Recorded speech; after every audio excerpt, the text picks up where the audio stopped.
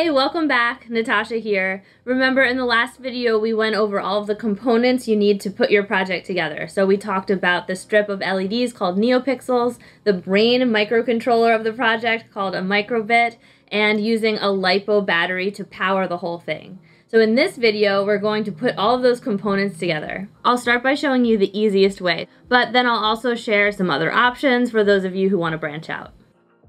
Let's start by talking about batteries.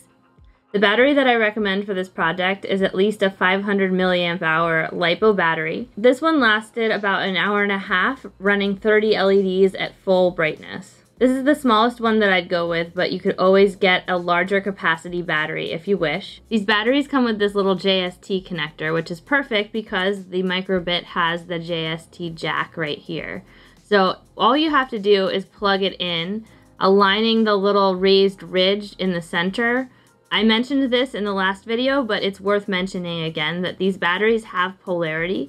And if you notice on the outside here, it says 3V, and that should be next to the red wire. I have another battery here that is incorrect. This is a different brand of battery, and they make these for all sorts of applications. So there are batteries out there where the polarity is switched. So if I were to plug this in, I could hurt the microbit, something could heat up. It's just a really bad idea to plug in a battery with the wrong polarity. So watch out and double check that the side that says 3V has the red wire when pushing in your battery connector.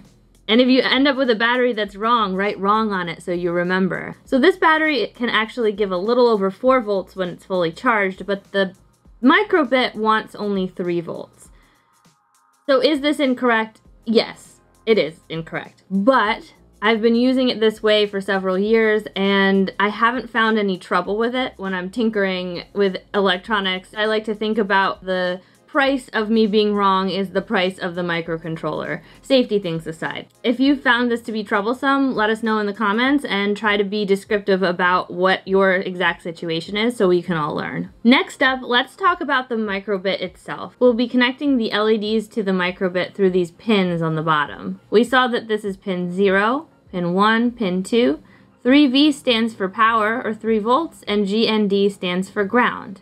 So when we have our NeoPixel strip here, we have 3 wires coming out of it. The red wire is power, the black wire is ground, and then a third wire, which in this case is white, but sometimes they're all different colors, is the signal wire, or the one that the data gets transferred over. So we want to connect our power to 3V, our ground to GND, and then we want to pick a pin to communicate our data over. In my case, I always like to use pin 2 because it's right next to ground and 3 volts. But it's also very common for people to use 0 because that's the first pin. We'll connect ground, we'll connect power, and we'll connect our data pin using pin 2. Just like that. So now we have a nice physical connection to our microbit and to our LED strip.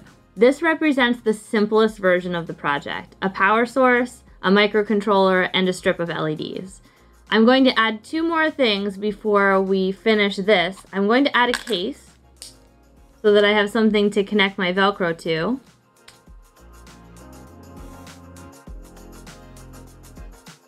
And I'll also add Velcro to my battery. And now we can add this to our helmet. My plan is to put the microbit in the back of the helmet and then run the LED strip around the base of the helmet.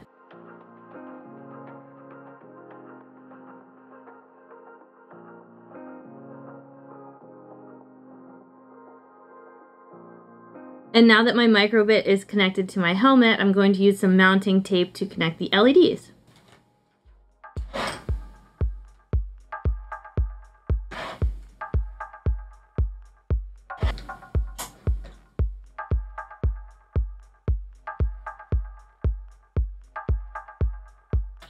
With my mounting tape on, I'm just going to press my LEDs onto the mounting tape.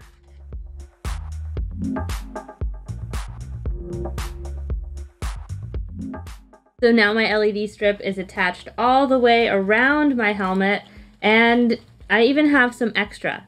Now, on every NeoPixel strip, there will be 3 copper pads with a line through them. That's a place where you can cut. So what I might do is cut on this one here, because that will be one complete circle of my LEDs. So I'm going to go ahead and do that.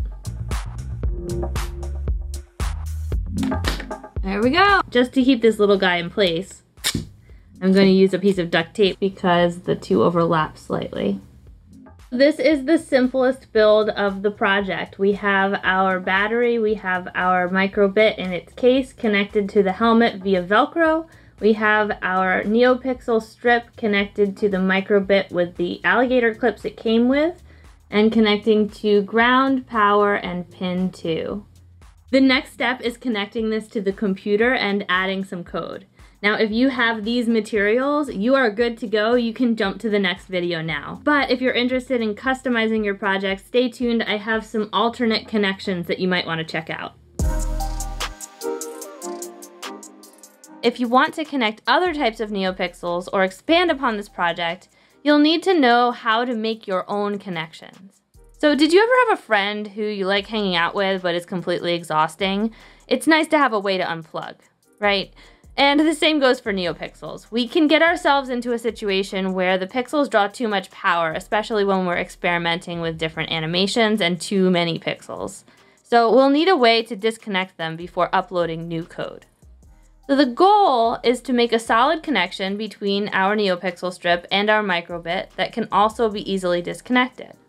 One way to create a disconnection point is to use a 3-wire connector. If you purchased a 5-meter NeoPixel strip, your strip may come with one of these 3-wire connectors already. These are so common that you can sometimes even mix and match brands. You can also buy other 3-wire connectors like this waterproof one that I used in my bike build. To connect the microbit side, you can create your own alligator clip connection, use screws and bolts, or you can solder to it directly, which I don't recommend you do unless you never plan to use this microbit for anything else.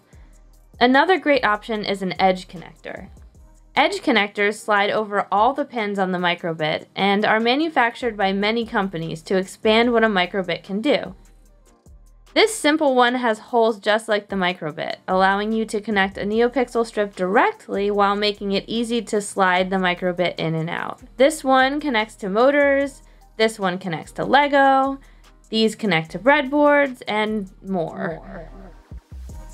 To connect the wires to the NeoPixel strip, you can solder to the strip directly or use an LED strip clip. You'll need to find a match between the NeoPixel strip's pad size and the connector pins. I wanted to mention them for those of you who don't want to solder. I'll talk more about NeoPixel connections and soldering in the Exploring NeoPixels video later in the series. No matter what you chose for your connections, it's time to code these guys. So grab your computer, grab your USB cable, your dongle if necessary, and I will see you in the next video.